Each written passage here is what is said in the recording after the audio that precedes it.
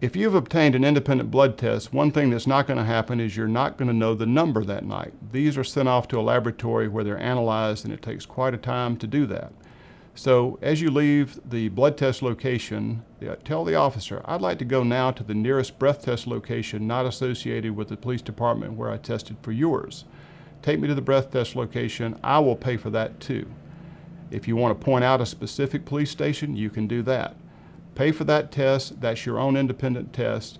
And don't give up. Don't say I'll abandon that right. Don't say I'll go back to the location you tested me originally. Say I want to go to my own independent breath test so I'll know what my reading is tonight.